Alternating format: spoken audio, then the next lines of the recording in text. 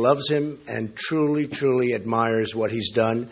His life has been an incredible life. It's been a awe-inspiring life. And I just want to tell you that having his support really, I think it adds just total credence to what I'm trying to do and to what we're all trying to do. So I just want to introduce Dr. Ben Carson, special person, special man. Thank you very much.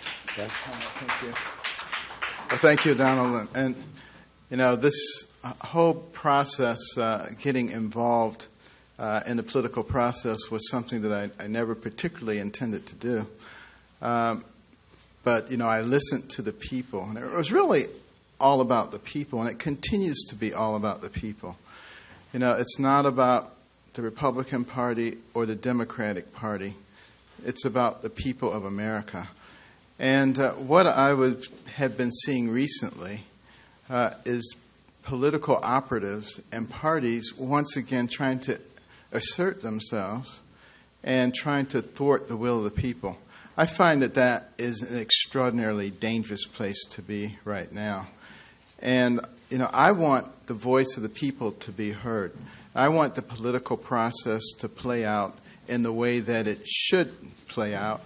And, you know, I think the Republican Party particularly would be very wise not to adopt let's stop this guy and let's promote this guy policy, but rather start thinking about what are the things that are going to be helpful for America. Right now, you know, we're in a process of going off the deep end. We're going off the cliff. We're fiscally irresponsible. We're hating each other. We're destroying ourselves. A house divided against itself cannot stand. We're failing to take a leadership position on the world stage. Now, some people have said, well, why would you get behind a man like Donald Trump? I'll tell you why. First of all, I've come to know Donald Trump over the last few years. He is actually a very intelligent man who cares deeply about America. There are two different Donald Trumps. There's the one you see on the stage, and there's the one who's very cerebral, sits there and considers things very carefully. You can have a very good conversation with him. And that's the Donald Trump that you're going to start seeing more and more of right now. And some people said, but, well, you know, he said terrible things about you. How can you support him? Well, first of all, we buried the hatchet. That was political stuff. And, you know, that happens in American politics. The politics of personal destruction, all that, is not something that I particularly believe in or anything that I get involved in. But I do recognize that it is a part of the process. We move on because it's not about me. It's not about Mr. Trump. It's about America. And this is what we have to be thinking about. I have found in talking with him that, you know, there's a lot more alignment philosophically and spiritually than I ever thought that there was. And he will speak to that. But, you know, that actually surprised me more than anything, because I do recognize how a person's image can be greatly distorted, having been the victim of that. I probably understand it better than anybody. And I think as the American people who we are focusing on, as they begin to see the real individual there and those who are helping that individual, I think we're going to be comforted as a nation.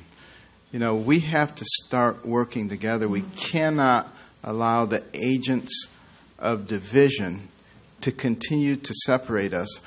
As a nation, our strength is our unity. And we just have to sort of ignore those people who are always trying to stir up strife. And I'm appealing to some degree to the media as well. You know, you're part of America too, and should be interested in strengthening our nation, not in creating divisions, not in creating conflicts all the time.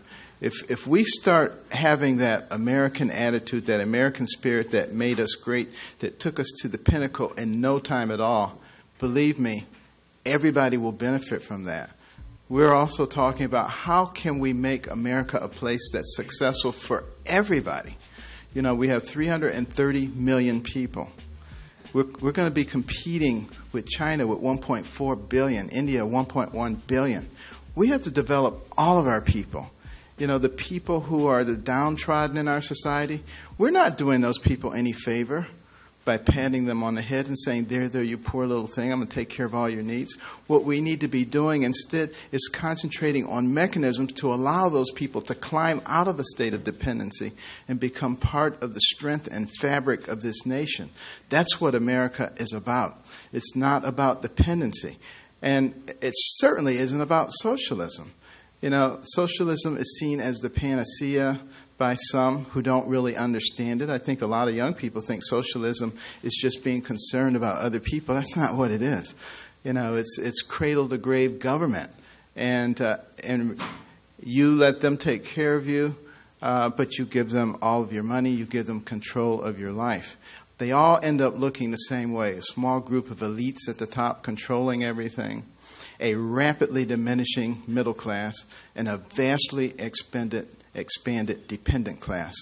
That is not what made America great. Donald Trump talks a lot about making America great, but it's not just talk. He means it.